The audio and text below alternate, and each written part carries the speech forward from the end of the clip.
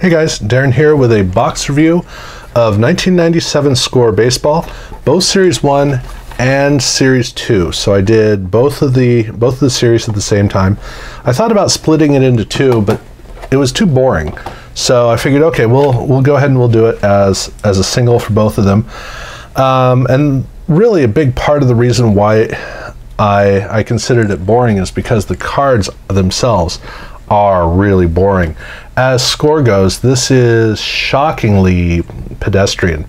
The card backs have some potential, but this is really the strength of the cards. The front, I really don't get why they came up with this idea for 1997.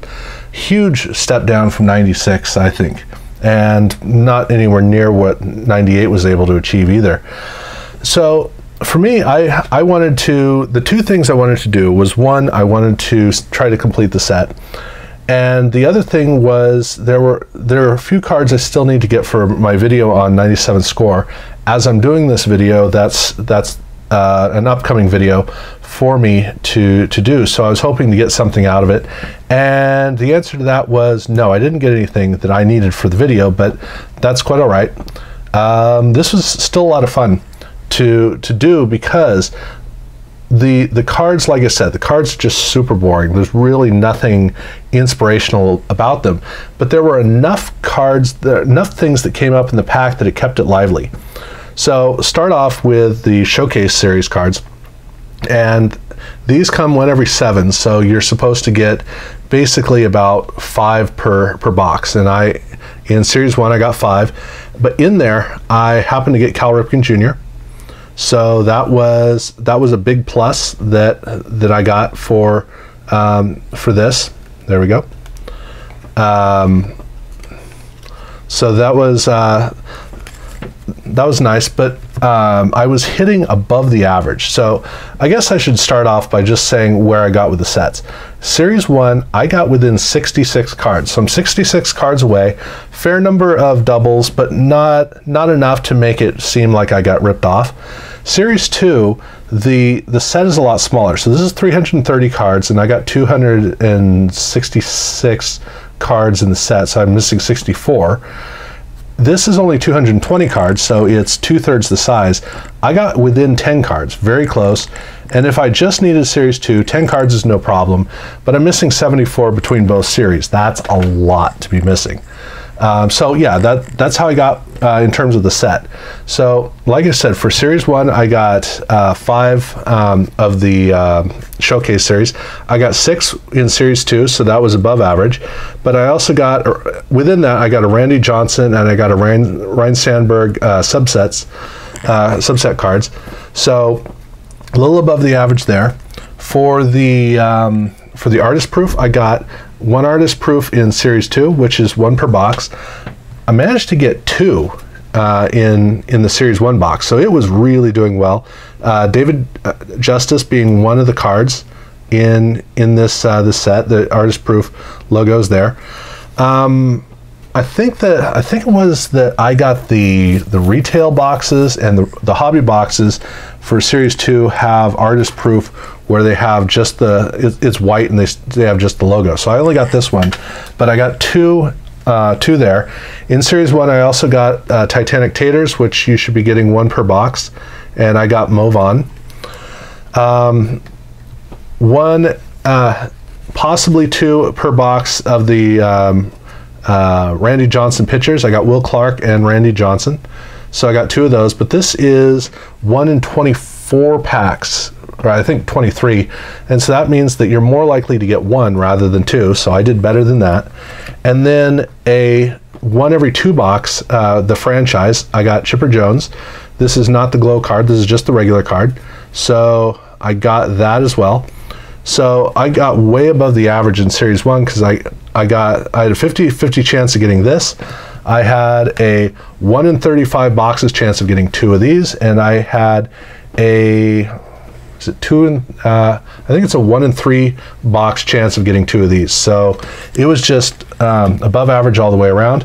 For Series 2, this is this is also a 1 every other box. So like the franchise, I had a 50-50 shot of getting 1. I got an Alex Rodriguez card, A-Rod. I got a 1 per box Blast Masters, which is Andruw Jones.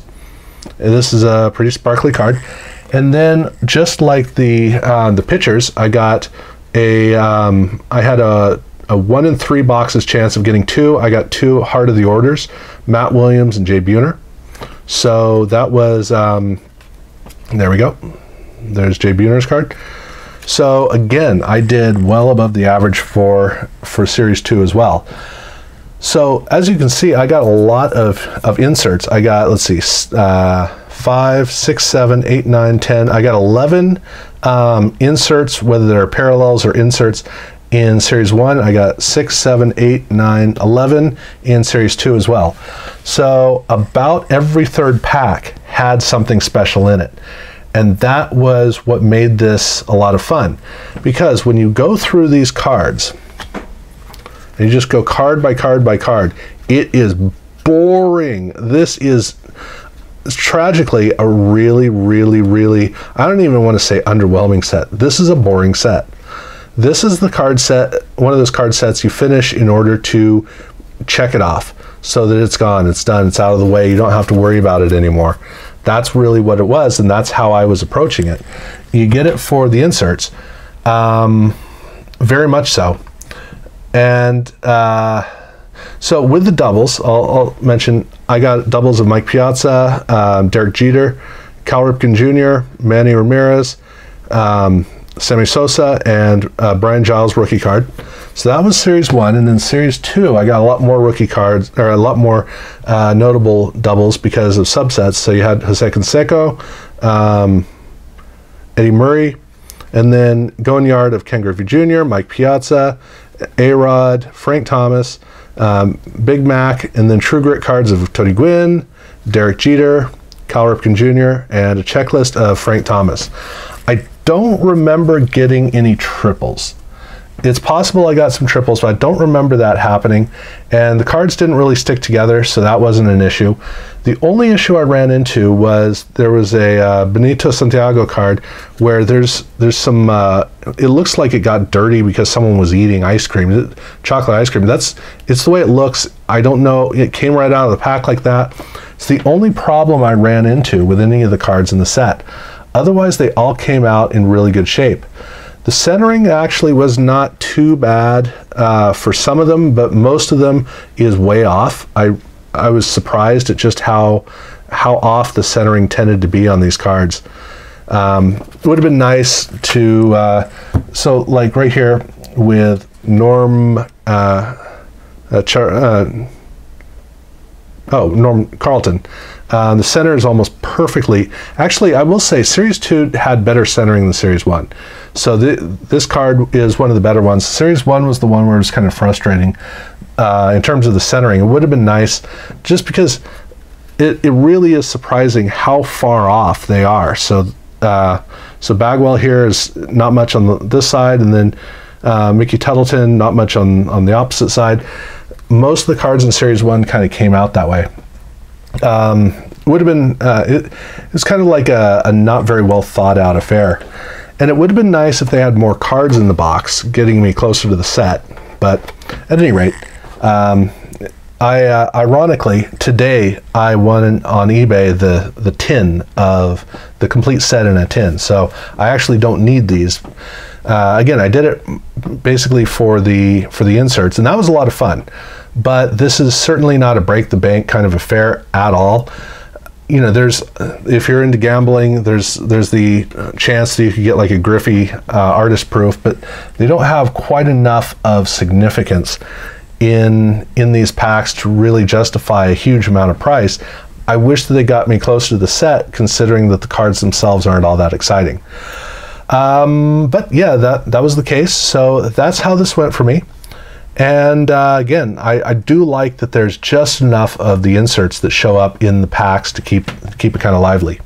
So yeah, thank you very much for watching.